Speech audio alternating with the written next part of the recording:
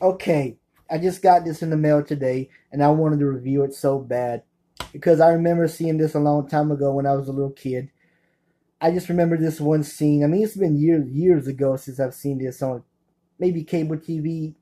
I don't remember if it was HBO Cinemax or the local cable channels, but I remember seeing especially this one scene where this girl she sees this cat eating a dead parakeet, and she sees a zombie like a ghost. Well, it's really a demon in her apartment. When she goes through this other apartment and she sees this demon, but it's the Sentinel.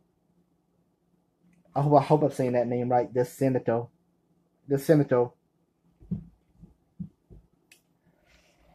But like I said, I remember seeing this years ago, only once in that one particular scene, and not too long ago, I was watching the episode of what's that show called on True TV?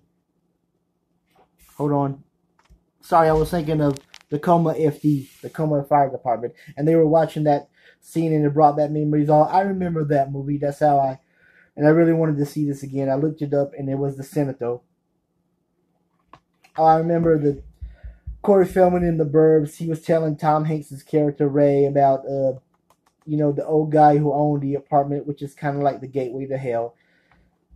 I don't know if that was a real movie till now, but especially it's about this model Allison Parker, and she's looking for a place, an apartment of her own. And I remember the real estate lady. She was played by Ava Gardner. She tells her about the blind priest that lives upstairs, and she meets these new weird neighbors, and a lot of weird stuff happens in this movie. Like I said about the guy who owns the cat who eats that dead parakeet. Yeah, when you first meet him, you kind of tell he's strange. He has his pet cat. I forgot the cat's name, and the parakeet, but the cat eats the parakeet later. And she sees her dead father. That her father was kind of an asshole, but when he dies, she still feels sorry, but about his death. And she sees his not ghost, but his demon-like spirit in the apartment, scaring her to death, and all these weird neighbors who are really demons from hell. I guess I'll put it that way. But there's a lot of actors who I recognize are in this movie. Chris Sarandon,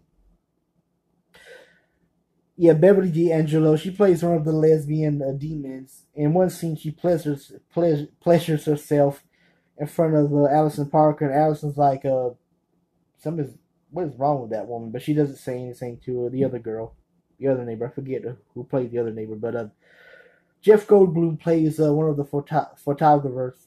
I'm sorry, he plays one of the photographers. You know what I mean? He plays one of the photo. Jeff Goldblum plays one of the photographers. He doesn't really have a big scene, but he just he's in this movie just playing shooting Allison in her model when she does her model poses.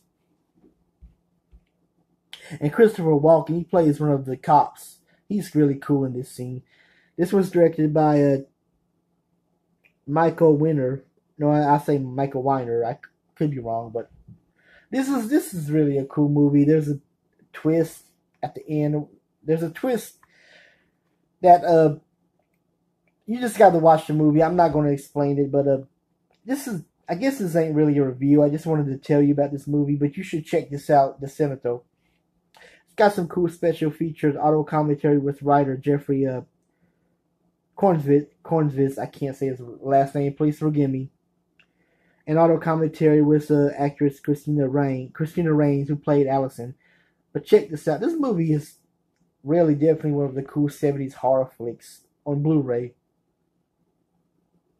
Like I said, I don't remember years ago I saw that one scene and it's been bugging me. What was that movie about the cat eating the dead? At first I didn't know it was a dead bird or a parakeet. It was just a cat eating somebody's gore. Then I remember the naked zombie or no zombie demon whatever walking in his boxes shorts, and the woman just sees him with her flashlight and she gets scared to death. That's the scene I remember. And the scene where the Allison looks at the window to the blind priest, but she doesn't know if he was looking at her, and he disappears in one shot. But that's all I'm going to say. Check out the Sentinel, directed by Michael Weiner. Or Michael Winner. I can't. You know how I am. I don't pronounce names correctly. Anyway, that's it. I'm about to end this video. Have a good day, night, or whatever. I'll see you later.